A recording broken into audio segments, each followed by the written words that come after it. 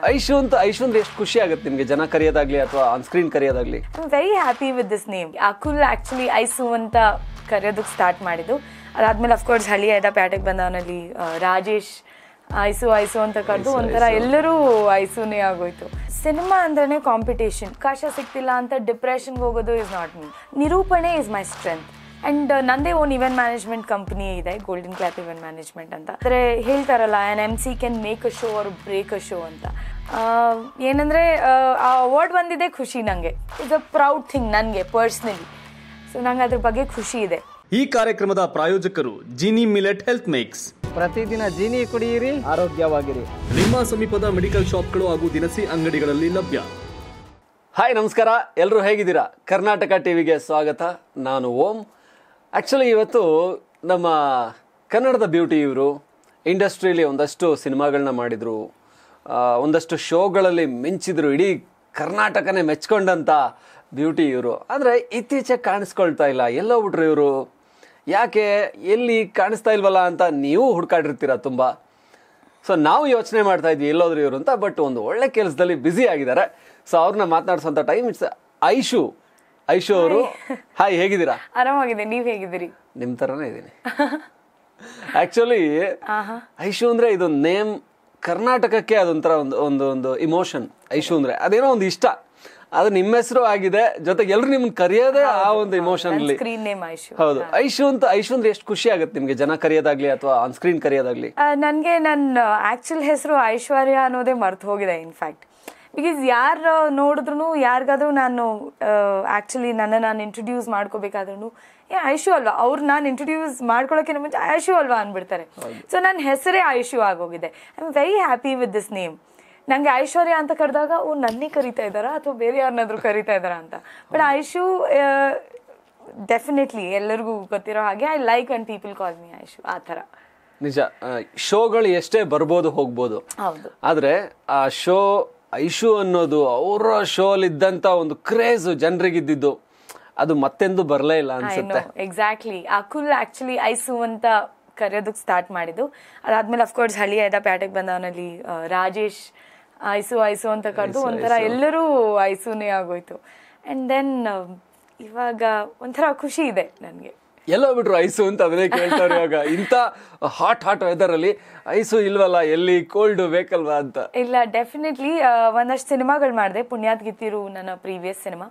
ಅದಾದ್ಮೇಲೆ ಅಫ್ಕೋರ್ಸ್ 2 ವರ್ಷ ಹಂಗೆ ನೋಡಿದ್ರೆ ಯಾರಿಗೂ ಕೆಲಸ ಇರಲಿಲ್ಲ. ಕೊರೋನಾ ಟೈಮಲ್ಲಿ ತುಂಬ ಜನಕ್ಕೆ ಕಷ್ಟ ಆಯಿತು. ಆ್ಯಂಡ್ ನಂದೇ ಓನ್ ಇವೆಂಟ್ ಮ್ಯಾನೇಜ್ಮೆಂಟ್ ಕಂಪ್ನಿ ಇದೆ, ಗೋಲ್ಡನ್ ಕ್ಲಾಪ್ ಇವೆಂಟ್ ಮ್ಯಾನೇಜ್ಮೆಂಟ್ ಅಂತ. ಸೊ ಈ ಇವೆಂಟ್ಸಲ್ಲಿ ನಾನು ಮೊದಲಿಂದನೂ ನಿರೂಪಣೆ ಮಾಡ್ಕೊಳ್ತಾ ಬರ್ತಿದ್ದೆ. ನಾನು 5 ಭಾಷೆ ತುಂಬ ಸರಾಗವಾಗಿ ಮಾತಾಡ್ತೀನಿ. ಸೊ ಹಾಗಾಗಿ ಇವೆಂಟ್ಸ್ ಅಂತ ಸ್ಟಾರ್ಟ್ ಮಾಡಿಕೊಂಡೆ. ಅದನ್ನ ಮುಂಚೆಯಿಂದನೂ ಮಾಡ್ತಿದ್ದೆ. ಈಗ I just spread my wings ಅಷ್ಟೇ. ತುಂಬ ಕಡೆ ಇವೆಂಟ್ಸ್ ಮಾಡ್ತಾ ಇದ್ದೀನಿ. ಸೊ ಇವೆಂಟ್ಸಲ್ಲಿ ಬ್ಯುಸಿ ಆಗಿರೋದ್ರಿಂದ ಮತ್ತೆ ಯಾವ್ದ್ರಲ್ಲೂ ಕಾನ್ಸಂಟ್ರೇಟ್ ಮಾಡಕ್ ಆಗ್ತಿಲ್ಲ. Okay, super. ಇವೆಂಟ್ ಅಂತ ನಾನು ಹೇಳಿದೆ ಅಂದ್ರೆ ಏನೋ ಒಂದು ಒಳ್ಳೆ ಕೆಲಸ ಮಾಡ್ಕೊಂಡಿದ್ದಾರೆ ಗೋಲ್ಡನ್ ಕ್ಲಾಪ್ ಇವೆಂಟ್ಸ್. ಒಂದಷ್ಟು ಜನರಿಗೆ ಅದರಲ್ಲಿ ಎಂಪ್ಲಾಯ್ಮೆಂಟ್ ಕೊಡೋಂಥದ್ದಾಗ್ಬೋದು. ಇದೆಲ್ಲ ನಿಜವಾಗ್ಲೂ ಈ ಟೈಮಲ್ಲಿ, ಯಾಕೆಂದ್ರೆ ಆಫ್ಟರ್ ಕೊರೋನಾ ಅಂತೂ ಯಾರಿಗೂ ಕೆಲಸ ಇಲ್ಲ, ತುಂಬಾ ಜನ ಒದ್ದಾಡ್ತಾ ಇದಾರೆ. ಅದರಲ್ಲಿ ನಿಮ್ದು ಒಂದು ಒಳ್ಳೆ ಟೀಮ್ ಕಟ್ಟಿದೀರಾ, ರಾಜ್ಯಾದ್ಯಂತ ದೇಶಾದ್ಯಂತ ಸುತ್ತಾಡ್ತೀರಾ, ಬೇರೆ ದೇಶಕ್ಕೂ ಹೋಗ್ತಾ ಇದೀರಾ. Actually very interesting. ಯಾಕೆಂದ್ರೆ ಸಿನಿಮಾ ನಟಿಯಾಗಿದ್ಕೊಂಡು ಆರಾಮಾಗಿ ನಾನು ಸಿನಿಮಾದಲ್ಲಿ ಇದ್ಬಿಡ್ತೀನಿ ಅಂತ ಅನ್ನೋದೊಂದು. ಆದ್ರೆ ನೀವು ಬೇರೆ ಮಾಡಕ್ ಹೊರಟಿದ್ದು ಇದು ಹೇಗೆ, ಥಾಟ್ ಹೆಂಗ್ ಸ್ಟಾರ್ಟ್ ಆಗಿದ್ದು, ಏನ್ ಮಾಡ್ತಾ ಇದೀರಾ? ಅಂದ್ರೆ ಯಾವಾಗ್ಲೂ ಸಿನಿಮಾ ಅಂದ್ರೇನೆ ಕಾಂಪಿಟೇಷನ್. ಸಿನಿಮಾದಲ್ಲಿ ಹೊಸ ಮುಖಗಳು ಬರ್ತಾ ಇರ್ತಾರೆ. ನಾನಿದ್ದಾಗ ರಿಯಾಲಿಟಿ ಶೋನಲ್ಲಿ ಅವಾಗ ಒಂದು ಚೆನ್ನಾಗಿತ್ತು ಎನ್ವೈರ್ನ್ಮೆಂಟ್, ಅವಾಗ ಎಲ್ಲರೂ ಕಂಡು ಹಿಡಿತಿದ್ರು. But as A time goes on ನಾವು ಏನೋ ಅವಕಾಶ ಸಿಗ್ತಿಲ್ಲ ಅಂತ ಡಿಪ್ರೆಷನ್ಗೆ ಹೋಗೋದು ಇಸ್ ನಾಟ್ ಮೀ. ಸೊ ನನಗೆ ಯಾವಾಗಲೂ ಒಂದು ವಿಮೆನ್ ಆಂಟ್ರಪ್ರಿನರ್ ಆಗಬೇಕು, ನಾನೇನಾದರೂ ಮಾಡಬೇಕು ಅನ್ನೋದಿತ್ತು. ನಿರೂಪಣೆ ಇಸ್ ಮೈ ಸ್ಟ್ರೆಂತ್. ಅಂದರೆ ಹೇಳ್ತಾರಲ್ಲ an MC can make a show or break a show ಅಂತ. ಸೊ ಯಾವಾಗಲೂ ಅಷ್ಟೇ, ನಿರೂಪಣೆ ನನಗೆ ತುಂಬ ಇಷ್ಟ. ಅದು ಯಾವುದೇ ಭಾಷೆಲಾಗಲಿ. ನಾನು ಬೆಂಗಳೂರಲ್ಲಿ ಹುಟ್ಟಿ ಬೆಳೆದಿರೋ ಹುಡುಗಿ ಆಗಿರೋದ್ರಿಂದ, ಮೆಟ್ರೋಪಾಲಿಟನ್ ಸಿಟಿ, ನನಗೆ 5 ಭಾಷೆ ತುಂಬ ಚೆನ್ನಾಗಿ ಬರುತ್ತೆ. ಬಹುಶಃ ನನ್ನ ಅಕ್ಕಪಕ್ಕ ಇರೋರು ಬೇರೆ ಬೇರೆ ಭಾಷೆ ಮಾತಾಡೋದ್ರಿಂದ ಅದು ನಂಗೆ ಸ್ವಲ್ಪ ಕೇಳಿಸ್ಕೊಂಡು ನನಗೆ ಭಾಷೆಗಳು ತುಂಬ ಚೆನ್ನಾಗಿ ಬರುತ್ತೆ. ಸೊ ನಿರೂಪಣೆ ಅಂತ ಬಂದಾಗ ನಾನು ಬೇರೆ ಬೇರೆ ಕಡೆ ನಿರೂಪಣೆ ಮಾಡ್ತಿದ್ದೆ. ಕರ್ನಾಟಕದಾದ್ಯಂತ ನಿರೂಪಣೆ ಮಾಡಿದ್ದೀನಿ. ಆ್ಯಂಡ್ ಹಂತವಾಗಿ ಬೇರೆ ಬೇರೆ ಕಡೆ ಒಂದು ಚೂರಾಗಿ ಬೇರೆ ಇಂಟರ್ನ್ಯಾಷನಲ್ ಶೋಸ್ ಮಾಡೋದಿರಲಿ, ಅದೆಲ್ಲ ಮಾಡೋಕ್ಕೆ ಶುರು ಮಾಡಿದೆ. And it clicked. So I thought cinema S ಅದು ಒಂದು ಜರ್ನಿ ಆದರೆ ನಾನು ಏನಾದರೂ ಬೇರೆ ಏನಾದರೂ ಇರಬೇಕು. ಬಿಕಾಸ್ ಅದಿಲ್ಲ ಅಂದರೆ ಇದು ಏನಾದರೂ ಒಂದು ಸೋರ್ಸ್ ಅಂತ ಇರಬೇಕು. ಮತ್ತು ಅಪ್ಪ ಅಮ್ಮನಿಗೆ ಬರ್ಡನ್ ಆಗೋದಾಗಲಿ ಅಥವಾ ಅವ್ರಿಗೆ ನನಗೆ ಕೆಲಸ ಇಲ್ಲ, ನನಗೆ ಮನೇಲಿ ಕೂತ್ಕೊಂಡು ಆರಾಮಾಗಿರ್ತೀನಿ, ಚಿಲ್ ಮಾಡ್ತೀನಿ, ನೀನು ಊಟ ತಂದು ಹಾಕು, ಅದೆಲ್ಲ ಬಹುಶಃ ನಂಗೆ ಕಷ್ಟ ಅದು ಮಾಡಲಿಕ್ಕೆ. ಆ್ಯಂಡ್ ಅದು ವರ್ಕ್ ಆಗಿರೋದ್ರಿಂದ ನಿರೂಪಣೆ ಮಾಡ್ತಿದ್ದರಿಂದ ಬಹಳ ವರ್ಷಗಳಿಂದ ನನಗೆ ನನ್ನದೇ ಆದಂತಹ ಕ್ಲೈಂಟ್ ಬೇಸ್ ಇದೆ. ಸೊ ನನಗೆ ನಾನಿವಾಗ ಕ್ಲೈಂಟನ್ನು ಹುಡ್ಕೊಂಡು ಹೋಗೋ ಅಷ್ಟೇನಿಲ್ಲ, ಪ್ಲೀಸ್ ನಂಗೆ ಇವೆಂಟ್ ಕೊಡಿ ಅಥವಾ ನೀವು ನನಗೆ ಇದು ನಾನು ನಿಮಗೆ ನಿರೂಪಣೆ ತುಂಬ ಚೆನ್ನಾಗಿ ಮಾಡಿಕೊಡ್ತೀನಿ, ನಂಗೆ ಇಷ್ಟು ಭಾಷೆ ಬರುತ್ತೆ, ಏನೂ ಇಲ್ಲ. ಇವಾಗ now that people know me. ಇಲ್ಲ ಈ ಥರ ಎಲ್ಲ ಮಾಡಿದ್ದಾರೆ, ಸಿನಿಮಾದಲ್ಲೂ ಮಾಡ್ತಿದ್ರು, ಮತ್ತು ರಿಯಾಲಿಟಿ ಶೋ ವಿನ್ನರ್ ಆಗಿದ್ದಾರೆ, ಆ್ಯಂಡ್ ಇಷ್ಟು ಭಾಷೆ ಬರುತ್ತೆ, ಈಗ ನನ್ನ ಕ್ಲೈಂಟ್ಸ್ಗೆ ಗೊತ್ತು. ಸೊ ಅವರೇ ನನಗೆ ಬೇರೆ ಕಡೆನೂ ರೆಫರ್ ಮಾಡ್ತಾರೆ. ನಾನು ತುಂಬ ಚೆನ್ನಾಗಿ ನಿರೂಪಣೆ ಮಾಡಿದಾಗ ಬೇರೆ ಬೇರೆ ಕ್ಲೈಂಟ್ಸ್ಗೆ ಅವರೇ ರೆಫರ್ ಮಾಡಿರ್ತಾರೆ. ಸೊ ಹಾಗಾಗಿ that's when I thought okay ನಿರೂಪಣೆ ಮಾಡ್ತಾ ಇದ್ದೀನಿ, ವಾಟ್ ನೆಕ್ಸ್ಟ್ ಅಂತ ಅಂದ್ಕೊಂಡಾಗ ವೈ ನಾಟ್ ನಾನೇ ಇವೆಂಟ್ ಮ್ಯಾನೇಜ್ಮೆಂಟ್ ಕಂಪನಿ ಶುರು ಮಾಡಬಾರ್ದು. ನಂಗೆ ಆಲ್ರೆಡಿ ಡೇಟಾಬೇಸ್ ಇರೋದ್ರಿಂದ ನಾನು ಏನು ಹೊಸದಾಗಿ ಹುಡ್ಕೊಂಡು ಹೋಗೋ ಅಷ್ಟಿಲ್ಲ. But then I was running out of a team and then I found ಒಳ್ಳೆ ಟೀಮ್ ಮೆಂಬರ್ಸ್, ನನ್ನ business partners Ramesh and Savita ಅವರೆಲ್ಲ. ಸೊ ಒಂದು ಟೀಮ್ ಅಂತ ಫಾರ್ಮ್ ಆಗಿ trust is very important. And ಆ ಟ್ರಸ್ಟ್ ಬಂದು ಟೀಮ್ ಫಾರ್ಮ್ ಆಗಿ ನಾವು I am doing good. S, ಇತ್ತೀಚೆಗೆ ಅವಾರ್ಡ್ ಕೂಡ ತಗೊಂಡ್ರಿ. ಬಿಸ್ನೆಸ್ ಆಂಟ್ರಪ್ರಿನರ್, ಮಹಿಳಾ ಉದ್ಯಮಿ ಆಕ್ಚುಲಿ ಆಗೋದೇ ತುಂಬಾ ಕಷ್ಟ.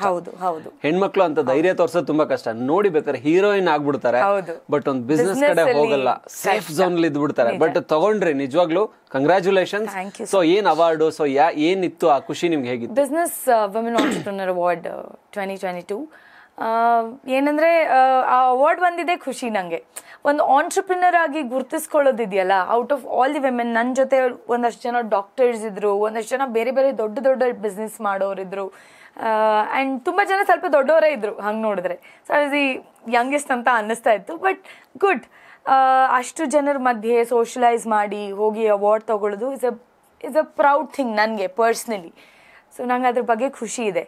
ಅಟ್ಲೀಸ್ಟ್ ನಾನು ಏನೋ ಒಂದು ಹೆಜ್ಜೆ ಇಟ್ಟಿದ್ದೀನಿ ಅನ್ನೋದು ನನಗೆ ಸ್ಯಾಟಿಸ್ಫ್ಯಾಕ್ಷನ್ ಇದೆ. ಓಕೆ, ಈಗ ಹಳೆ ನಿಮ್ಮ ದಿನಗಳಿತ್ತಲ್ಲ, ಆಕ್ಚುಲಿ ತುಂಬಾ ಪ್ರೀತಿ, ನ್ಯಾಚುರಲ್ ಲವ್ ಸಿಕ್ತಿತ್ತು ಜನರಿಂದ.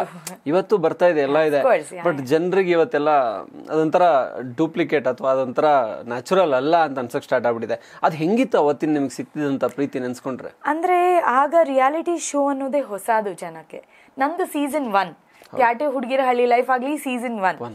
ಸೊ ಈ ಥರ ಒಂದು ರಿಯಾಲಿಟಿ ಶೋ ಬರ್ಬೋದು ಅಂತನೂ ಅವ್ರು ಅನ್ಕೊಂಡಿರ್ಲಿಲ್ಲ.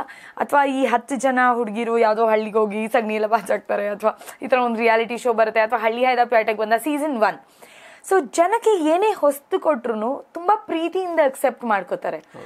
ಏನೇ ಚೆನ್ನಾಗಿ ಒಂದು ಹೊಸದಾಗಿ ಏನೋ ಬಡ್ಸಿದ್ರೆ ತುಂಬ ಚೆನ್ನಾಗಿರೋದು ಅವ್ರು ತುಂಬ ಪ್ರೀತಿಯಿಂದ ಅಕ್ಸೆಪ್ಟ್ ಮಾಡ್ಕೋತಾರೆ. ಹೋಗ್ತಾ ಹೋಗ್ತಾ ಅದು ಜಾಸ್ತಿ ಆಗ್ತಾ ಏನಾಗುತ್ತೆ, ಇದಾ ಆ ಥರ ಆಗೋಗುತ್ತೆ. ಸೊ ಸೀಸನ್ 1 ಬಂದಾಗ ಎವ್ರಿಥಿಂಗ್ ನಮ್ಗೆ ಹೊಸದು. ನಮ್ಗೆ ಎಲ್ಲೆಲ್ಲಿ ಕ್ಯಾಮ್ರಾ ಫಿಕ್ಸ್ ಮಾಡಿರ್ತಾರೆ, ಎಲ್ಲೆಲ್ಲಿ ಬೂಮ್ ಮೈಕ್ ಇರುತ್ತೆ ಅನ್ನೋದೇ ನಮ್ಗೆ ಗೊತ್ತಿರ್ಲಿಲ್ಲ. ಸೊ ಅದೆಲ್ಲ ನಮಗೂ ಹೊಸದು, ಆ್ಯಂಡ್ ಜನರ ಪ್ರೀತಿ ಕೂಡ ಹೊಸದು. ನಾವು ಫಸ್ಟ್ ಆಫ್ ಆಲ್ ಇಷ್ಟು ಪ್ರೀತಿ ಸಂಪಾದನೆ ಮಾಡಿದ್ದೀವಿ, ಇಷ್ಟು ನ್ಯಾಚುರಲ್ ಆಗಿ ಇಟ್ಕೊಂಡು, ಏನು ಎಲ್ಲೂ ಬಯಸ್ಡ್ ಆಗದೆ, ಏನು ಇನ್ಫ್ಲೂಯೆನ್ಸ್ ಆಗದೆ ಇಷ್ಟು ಜನರ ಪ್ರೀತಿ ಸಂಪಾದನೆ ಮಾಡಿದ್ದೀವಿ ಅಂತ ನಾವು ಫಿನಾಲಿನಲ್ಲೇ ತಿಳ್ಕೊಂಡಿದ್ದು. But when it came to next seasons ಏನಂದ್ರೆ ಎಲ್ಲರಿಗೂ ಗೊತ್ತಾಗ್ಬಿಡು, ಓ ಹಿಂಗೆ ಮಾಡಿದ್ರೆ ಹಿಂಗೆ ಫೇಮಸ್ ಆಗ್ತಾರೆ, ಹಿಂಗೆ ಮಾಡಿದ್ರೆ ಹಿಂಗೆ ಜನ ಬರ್ತಾರೆ. ಸೊ ಜನಕ್ಕೂ ಗೊತ್ತಾಗೋಯ್ತು, ಓ ಪ್ರಾಬ್ಲಿ ಅದು ಇನ್ಫ್ಲೂಯೆನ್ಸ್ ಆಗಿದೆ ಈ ಸೀಸನಲ್ಲೂ ಅಂತ. ಸೊ ಹೊಸದಾಗಿ ಬಂದಾಗ ಸೋ ಮಚ್ ಲವ್. ಈಗಲೂ ಅಷ್ಟೇ, there is no turning back ಅಂತಾನೆ ಹೇಳೋದು ನಾನು, because of my reality show. ಇವಾಗ್ಲೂ ನನ್ನ ಲೈಫಲ್ಲಿ there is no turning back. ನಾನೇನೋ ಮುಂದೆ ಹೆಜ್ಜೆ ಇಟ್ಟು ಹೋಗ್ತಿದ್ದೀನಿ ಅಂದರೆ ನಾನು ಹಿಂದಿನ ಕ್ಯಾರಿ ಮಾಡ್ಕೊಂಡೇ ಹೋಗ್ತಿದ್ದೀನಿ. ಲೈಕ್ ಹಳಿಯದ ಪೇಟೆಗೆ ಬಂದ ವಿನ್ನರು, ಇಷ್ಟು ಸಿನಿಮಾ ಮಾಡಿದ್ದಾರೆ, ಇಷ್ಟು ನಿರೂಪಣೆ ಮಾಡಿದ್ದಾರೆ, ಹಿಂದಿನ ಎಲ್ಲನೂ ಕ್ಯಾರಿ ಮಾಡಿಕೊಂಡೇ ಮುಂದೆ ಹೋಗ್ತಾ ಇರೋದು. So all the positive things are there. ಹಾಗೆ ಹೌದು. ಈ ಇವೆಂಟ್ಸ್ ಅಂತ ಬಂದಾಗ ಇದೊಂದು ಹೊಸ ಜಗತ್ತು. ಆಕ್ಚುಲಿ ಈಗ ಕಾರ್ಪೊರೇಟ್ ಜಗತ್ತಿಗೆ ತುಂಬಾ ಚೆನ್ನಾಗಿ ಬೇಕಾಗಿದೆ ಇದು. ಸೊ ನಿಮಗಿದ್ದಂಥ ಚಾಲೆಂಜಸ್ ಏನು? ನನಗೆ ಫಸ್ಟ್ ಆಫ್ ಆಲ್ ಕಾರ್ಪೊರೇಟ್ ಅಂತ ಬಂದಾಗ ನಿರೂಪಣೆ ಮಾಡೋಕ್ಕೆ ಸಿಕ್ಕಾಪಟ್ಟೆ ಹೆದರಿಕೆ ಇತ್ತು. ಬಿಕಾಸ್ ಅವ್ರದ್ದು ಅವಾರ್ಡ್ ಸೆರೆಮನಿ ಆಗಲಿ ಎಂಟೈರ್ಲಿ ಡಿಫ್ರೆಂಟ್ ಫ್ರಮ್ ನಾವು ಇಲ್ಲಿ ಏನು ವೇದಿಕೆ ಕಾರ್ಯಕ್ರಮಗಳು ಮಾಡ್ತೀವಿ ಅಂತ. ನಾವೇನು ತಪ್ಪು ಮಾಡೋ ಹಾಗಿಲ್ಲ. ಕೆಲವು ಸರಿ ಡೆಸಿಗ್ನೇಷನ್ಸ್ ಇರುತ್ತಲ್ಲ, ಅಥವಾ ಆ ಹೆಸರು, ಆ ಡೆಸಿಗ್ನೇಷನ್ಸ್ ಇಸ್ ವೆರಿ ಇಂಪಾರ್ಟೆಂಟ್. ಯಾರೋ ನೀವು ತುಂಬ ದೊಡ್ಡ ವ್ಯಕ್ತಿ ಹೆಸರ ಸುಮ್ಮನೆ ಹಾಗೆ ಏನೋ ರಾಂಗ್ ಡೆಸಿಗ್ನೇಷನ್ ಹೇಳಕ್ಕಾಗಲ್ಲ ಅದೆಲ್ಲ. ಆ್ಯಂಡ್ ನಾನು ಕಾರ್ಪೊರೇಟ್ ವರ್ಲ್ಡಲ್ಲಿ ಯಾವತ್ತೂ ಇರಲಿಲ್ಲ. Like I was never a software person, ಅಥವಾ ನಾನು ಯಾವತ್ತೂ ಯಾವುದೋ ಒಂದು ಏನೋ MNC-ನಲ್ಲಿ ವರ್ಕ್ ಮಾಡೋದು, ಇದು ಯಾವುದೂ ಮಾಡಿಲ್ಲ. ಸೊ ನಂಗೆ ಏನೋ ಡೆಸಿಗ್ನೇಷನ್ ಹೇಳ್ತಾ ಇದ್ದಾರೆ ಅಂದರೆ ಆ ಡೆಸಿಗ್ನೇಷನು ಹೊಸದೆ. ಸೊ ಪ್ರತಿಯೊಂದೂ ಸ್ವಲ್ಪ ಗ್ರೌಂಡ್ ವರ್ಕ್ ಮಾಡಬೇಕಾಯ್ತು. ಇದಂದರೆ ಏನು ಮಾಡ್ತಾರೆ ಈ ಕಂಪನಿನಲ್ಲಿ, ಇವ್ರು ಏನು ಮಾಡ್ತಾರೆ. ಸೊ ಅದೆಲ್ಲ ಮಾಡಿಕೊಂಡು ಕಾರ್ಪೊರೇಟ್ ಅಂತ ಇವಾಗ್ಲೂ ನನಗೆ ತುಂಬ ಒಂಥರ ಭಯನೇ. ಯಾಕೆಂದರೆ there all very very professional. ಒಂದು ಹೆಸರು, ಒಂದು ಟರ್ಮಿನಾಲಜಿ, ಒಂದು ವೇದಿಕೆ ಮೇಲೆ ಹೋದಾಗ ಒಂಥರ that's a entire concept all together corporate ಅಂತ. ಅದೇ an entire world all together corporate ಅಂತ ಬಂದಾಗ. ಇಲ್ಲಿ ನನ್ನ ಮಾತೃಭಾಷೆ ಕನ್ನಡ, ನಾನು ಕನ್ನಡತಿ. ಸೊ ಇಲ್ಲಿ ನನಗೆ ಯಾವುದೇ ಭಾಷೆ ನಾನು ಹೇಗೆ ಮಾತಾಡಬೇಕು, ಬಹುಶಃ ಅಲ್ಪಪ್ರಾಣ ಎಲ್ಲಿ ಯೂಸ್ ಮಾಡಬೇಕು, ಮಹಾಪ್ರಾಣ ಎಲ್ಲಿ ಯೂಸ್ ಮಾಡಬೇಕು, ಆ್ಯಂಡ್ ಜನರ ಹತ್ರ ಹೇಗೆ ಬೆರಿಬೇಕು. ಯಾಕಂದರೆ ಎಲ್ಲರೂ ಕರ್ನಾಟಕದಲ್ಲಿರೋರೆಲ್ಲ ನಮ್ಮವರೇ. ಆ್ಯಂಡ್ ನಾನು ಪ್ರತಿ ಪ್ರದೇಶಕ್ಕೂ ಹೋಗಿದ್ದೀನಿ. ನಾರ್ತ್ ಕರ್ನಾಟಕ ಹೋಗಿದ್ದೀನಿ, ಸೌತ್ ಕೆನರಾ ಹೋಗಿದ್ದೀನಿ, ಯಕ್ಷಗಾನ ಮಾಡ್ತಿದ್ದೆ. ಸೊ ನನಗೆ ಗೊತ್ತು ದಿ ಪಲ್ಸ್, ನನಗೆ ನಮ್ಮವರು ಅದು ಬರತ್ತಲ್ಲ. But when it comes to corporate, ನೀವೆಲ್ಲೋ north India, ನೀವು ಯಾರಂತಾನೆ ಗೊತ್ತಿಲ್ಲ. ನೀವು ಹಳ್ಳಿ ಹೈದ ಹೇಳಿ, ಇನ್ನೊಂದು ಹೇಳಿದ್ದೆ, ಡೋಂಟ್ ನೋ ಯು, ಬಿಕಾಸ್ ಅವ್ರಿಗೂ ಅದಕ್ಕೂ ಸಂಬಂಧನೇ ಇಲ್ಲ. So different people all together, different state all together, different culture all together. So that's very challenging ನನಗೆ. ಆ್ಯಂಡ್ ನಂಗೆ ಇನ್ನೂ ಜ್ಞಾಪಕ ಇದೆ, ನಾನು ಫಸ್ಟ್ ಕಾರ್ಪೊರೇಟ್ ಶೋ ಮಾಡಿದಾಗ, MCing ಮಾಡಿದಾಗ ಬೇಸಿಕ್ಲಿ, ಐ ಸ್ಟಿಲ್ ರಿಮೆಂಬರ್ ಒಂದು ಎಂಬ್ಯಾರಸಿಂಗ್ ಮೂಮೆಂಟ್ ಅಂದರೆ, ಐ ಡಿಂಟ್ ನೋ, ಭಯಕ್ಕೋ ಏನೋ, ನನ್ನ ಫಸ್ಟ್ ಶೋ ತುಂಬ ಜನ ಇದ್ದರು. ಏನೋ ಅವಾರ್ಡ್ ಸೆರೆಮನಿನಲ್ಲಿ ಸ್ವಲ್ಪ ಗೂಫ್ ಅಪ್ ಮಾಡಿಬಿಟ್ಟೆ. ಯಾರು ಅವ್ರ ಜನರಲ್ ಮ್ಯಾನೇಜರ್ ಯಾರೋ ಬಂದರು, ಮೈಕ್ ಇಟ್ಕೊಂಡು, this MC goofed up the entire show, could you please leave ಅಂತ ಅಂದಿದ್ರು. I don't want to name the company. ಆಗ ಫಸ್ಟ್ ಟೈಮ್ ನಾನು ಕಾರ್ಪೊರೇಟ್ ಅಂತ ತಗೊಂಡಾಗ ನಾನು ಅನ್ಕೊಂಡಿದ್ದು, ನಾನು ನಿರೂಪಣೆ ಮಾಡಲ್ಲ. ಮಾಡಿದ್ರು ಈ ಕಾರ್ಪೊರೇಟ್ ಆಗಲಿ ಪ್ರತಿಯೊಂದು, ನಾನು ಏನೂ ಮಾಡಲ್ಲ. ಬಹುಶಃ this is not my thing. ನಾನೇನೋ ತಪ್ಪಾಗಿ ತೊಗೊಂಡ್ಬಿಟ್ಟಿದ್ದೀನಿ ನನ್ನ ಪ್ರೊಫೆಷನ್ನ. ಇಷ್ಟು ಜನರ ಮುಂದೆ ಅವಮಾನ. ಇವಾಗಲೂ ನಂಗೆ ಅದು ಜ್ಞಾಪಕ ಇದೆ ಅಂದರೆ ಅದು ನಂಗೆ ಅಷ್ಟು ಹಿಟ್ ಆಗಿದೆ ಅಂತ. ಆ್ಯಂಡ್ ದೆನ್ ಐ ಥಾಟ್, ಹೀಗೆ ಸ್ವಲ್ಪ ದಿನ ಆದಮೇಲೆ then I thought, why not, ಅದು ಏನು ತಪ್ಪಾಯಿತು, ಎಲ್ಲಿ ತಪ್ಪಾಯಿತು. I started researching. I thought ತಗೊಳ್ಳೋಣ, ಏನಾಗುತ್ತೆ ಆಗ್ಬಿಡ್ಲಿ, ಇನ್ನೊಂದಷ್ಟು ಅವಮಾನ ಆಗುತ್ತೆ ಆಗಲಿ, ಬಟ್ ಐ ಲರ್ನ್. ಹಾಗೆ ಅವತ್ತಿಂದ ಇವತ್ತವರೆಗೂ I think 1000 shows ಮಾಡಿಬಿಟ್ಟಿದ್ದೀನಿ, corporate shows. ಎಲ್ಲ ಭಾಷೆಯಲ್ಲೂ ಮಾಡಿಬಿಟ್ಟಿದ್ದೀನಿ, ಹಿಂದಿ, ಇಂಗ್ಲಿಷ್, ತಮಿಳ್, ತೆಲುಗು. ಸೊ ಭಾಷೆ ಅಂತ ಬಂದಾಗ ಭಾಷೆ is my strength. I am very lucky. ನಾನು ಬೆಂಗಳೂರಲ್ಲಿ ಹುಟ್ಟಿದ್ದೀನಿ, ಎಲ್ಲ ಭಾಷೆಗಳನ್ನು ಕಲ್ತ್ಕೊಂಡಿದ್ದೀನಿ. ಕನ್ನಡದ ಜೊತೆಗೆ ಇಷ್ಟೇ ನಿರರ್ಗಳವಾಗಿ ಬೇರೆ ಭಾಷೆಯಲ್ಲೂ ಮಾತಾಡ್ತೀನಿ. ಸೊ ಐ ಥಿಂಕ್ ನನಗೆ ಖುಷಿ ಇದೆ ಅಬೌಟ್ ಮೈ ಪ್ರೊಫೆಷನ್. ನೀವು ಹೇಳಿದ್ರಿ ನಿಮ್ಮ ಆ ಫೌಂಡೇಶನ್ ನಿಮ್ಗೆ ಭಾಷೆ ಚೆನ್ನಾಗಿ ಗೊತ್ತಿದ್ದು ಅಂತ. ನೀವು ಬೆಳೆದಾಗ ಭಾಷೆಗಳೆಲ್ಲ ಹೆಂಗೆ ನಿಮ್ಗೆ ಹತ್ರ ಆಗ್ತಾ ಹೋಯ್ತು? ನೀವು ಯಾವ ವಾತಾವರಣದಲ್ಲಿ ಬೆಳೆದ್ರಿ? ಹೆಂಗೆ? ನನಗೆ ಭಾಷೆ ಕಲಿಸಿದೆ ನಮ್ಮ ಅಜ್ಜಿ ತಾತ. ಅವರೇ ಅಂದ್ರೆ ನಾನು from orthodox ಬ್ರಾಹ್ಮಣ್ family basically. So ಅವ್ರೇನಂದ್ರೆ ನಮ್ಮ ಮನೇಲಿ ಹಂಗೆ ಹಿಂಗೆ ಅಂತ ಮಾತಾಡಿದ್ರು ನಮ್ಮ ತಾತ ಕರೆಕ್ಟ್ ಮಾಡೋದು, ಅದೇನು ಹಂಗೆ ಹಿಂಗೆ ಮಾತಾಡ್ತೀಯ, ಹಾಗೆ ಹೀಗೆ ಮಾತಾಡು. ಸೊ ನಮ್ಮ ಮನೇಲಿ ವಚನಗಳು ಹೇಳ್ಕೊಟ್ರು, ನಮ್ಮ ಮನೇಲಿ ಸಂವತ್ಸರಗಳನ್ನ ಹೇಳ್ಕೊಟ್ರು, ನಮ್ಮ ಮನೇಲಿ ಶ್ಲೋಕಗಳನ್ನ ಹೇಳ್ಕೊಟ್ರು ನಮ್ಮ ಅಜ್ಜಿ ತಾತ. ನಮ್ಮ ಅಪ್ಪ ಅಮ್ಮ ಕೆಲ್ಸಕ್ಕೆ ಹೋದಾಗ ನಮ್ಮ ಅಜ್ಜಿ ತಾತ ನಾನು ಕೂಡ್ಸ್ಕೊಂಡು ಮಾಡ್ತಾ ಇದ್ದಿದ್ದೆ, ಶ್ಲೋಕ ಹೇಳ್ಕೊಡು, ವಚನ ಹೇಳ್ಕೊಡು, ಭಾಷೆ ಹೇಳ್ಕೊಡು, ಭಾಷೆಯ ರೀತಿಯಲ್ಲಿ ಯಾವ ಥರ ಮಾತಾಡ್ಬೇಕು ಅದನ್ನು ಹೇಳ್ಕೊಡು. ಆ್ಯಂಡ್ ನಮ್ಮ ಅಕ್ಕಪಕ್ಕ ಅವರೆಲ್ಲ ತಮಿಳ್ ಅವರಿದ್ರು, ಅವ್ರನ್ನ ನಾವು ಪೆರಿಯಮ್ಮ ಅಂತಾನೆ ಕರಿತಾ ಇದ್ವಿ. ಅವ್ರ ಮನೆಗೆ ಹೋದಾಗ ನಾವು ತಮಿಳಲ್ಲೇ ಮಾತಾಡ್ತಾ ಇದ್ವಿ. ಸೊ ನಮ್ಮ ಹಿಂದಿನ ಮನೆಯವರು, ನಾವೊಂದು ಕ್ವಾರ್ಟರ್ಸ್ ಅಲ್ಲಿ ಇದ್ದಿದ್ದು, ನಮ್ಮ ಹಿಂದಿನ ಬಿಲ್ಡಿಂಗ್ ಅವರೆಲ್ಲ ತೆಲುಗು ಅವರು. ಸೊ ಹೆಂಗಂದ್ರೆ ಅವ್ರ ಮಕ್ಳ ಜೊತೆ ಆಟ ಆಡ್ಕೊಳ್ತಾ ಒಟ್ಟಿಗೆ ಬೆಳೆದಿದ್ರಿಂದ ನನಗೆ ಭಾಷೆ ತುಂಬ ಈಸಿ ಆಯಿತು. ಆ್ಯಂಡ್ ನಾನು ಸ್ಕೂಲ್ ಅಥವಾ ಕಾಲೇಜ್ ಟೈಮ್ಸಲ್ಲಿ PGಲಿ ಇದ್ದೆ ಸ್ವಲ್ಪ ದಿನ. ಸೊ ಅಲ್ಲಿ ನನಗೆ ಹಿಂದಿ ಕಲಿಯೋದಕ್ಕೆ ಈಸಿ ಆಯಿತು. ನನಗೆ ಭಾಷೆ ಕಲಿಬೇಕು ಅನ್ನೋ ಇಂಟ್ರೆಸ್ಟ್ ಇದೆ.